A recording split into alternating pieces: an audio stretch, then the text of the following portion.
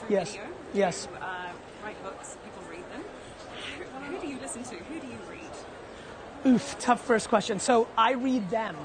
I actually don't consume much. I don't listen to any podcast. I don't read any book.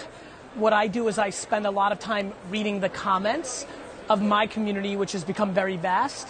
And then when there are things that are popping in culture that hit my radar through Twitter or Instagram or living life, oftentimes I won't read their book, I won't watch their video, but I'll read the comments of the community on YouTube or Facebook or Instagram.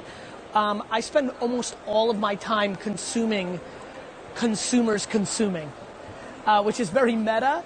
But no question, if you ask me, one of the unique reasons why I'm on it a lot is I'm blindly focused on what they're interested in over another individual putting out content.